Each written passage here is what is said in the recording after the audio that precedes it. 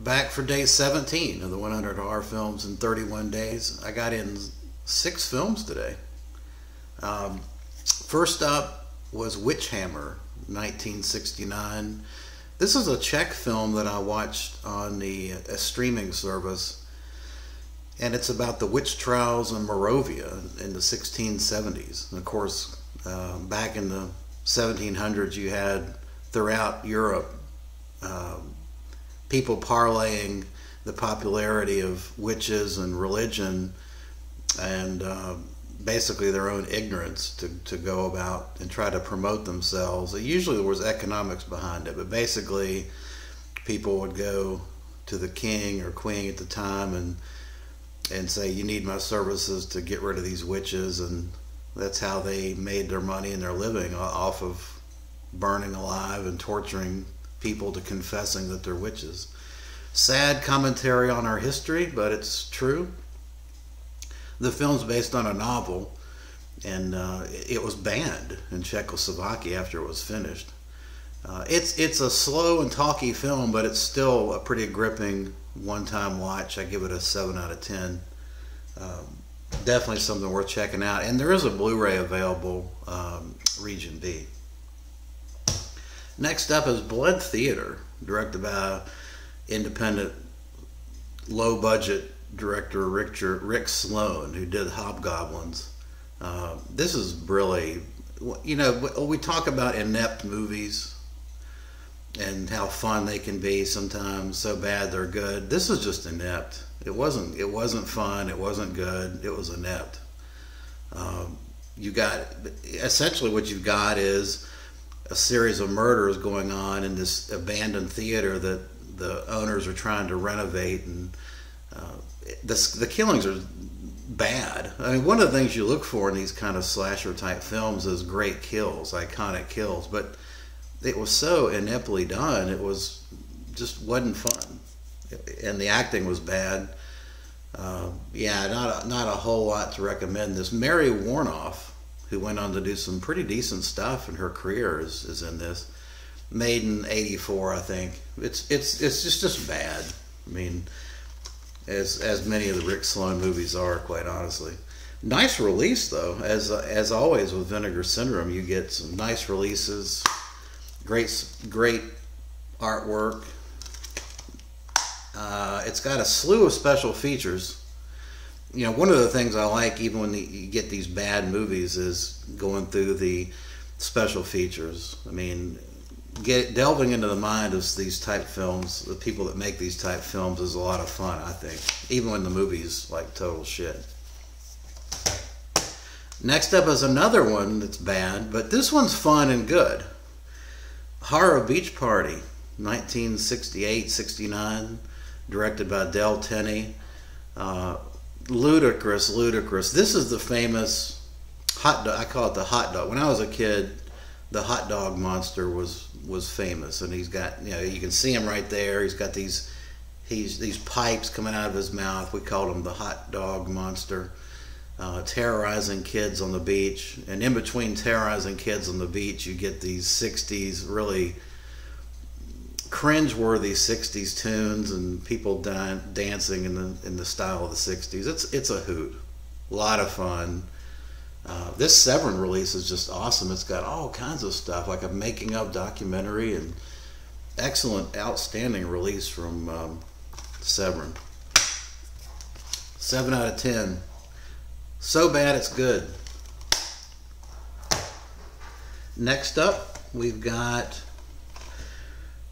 a British film that I love quite a bit. That's Blood on Satan's Claw, because this is one I grew up with.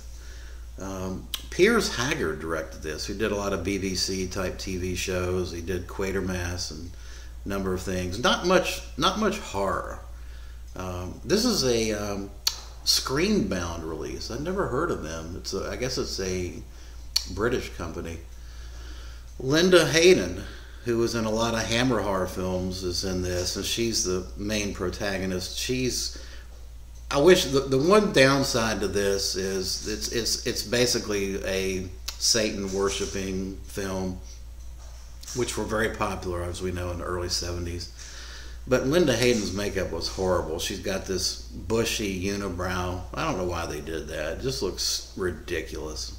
Other than that, though, I think it's a fun watch, good film, and this has some really interesting special features. You know, more and more of the Hammer films are getting released, but quite a lot of people that made them and acted them are gone, unfortunately, like Christopher Lee and Peter Cushing, and so I'm interested in seeing. You don't see a whole lot of wealth of special features on these releases, so I'm very curious to see and check this out in November.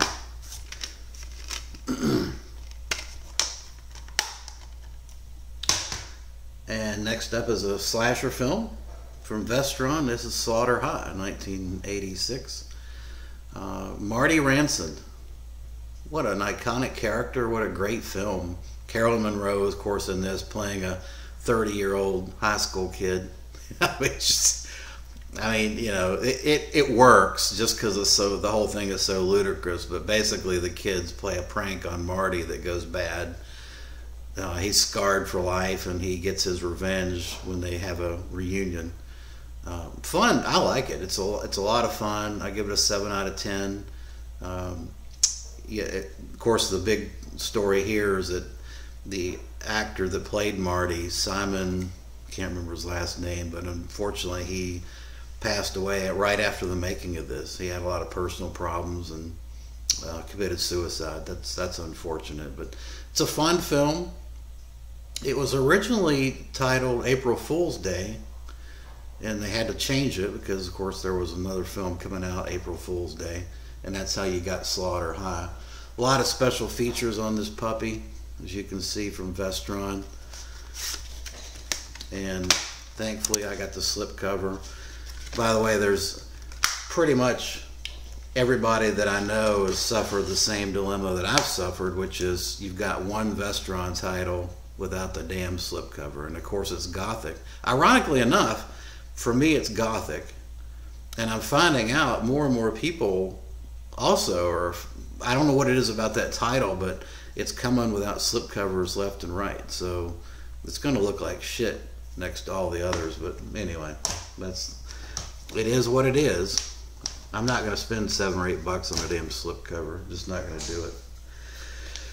Then I went back to Naschy Volume 2, and I watched one of my favorite films, Hunchback of the Morgue, 1975, 76.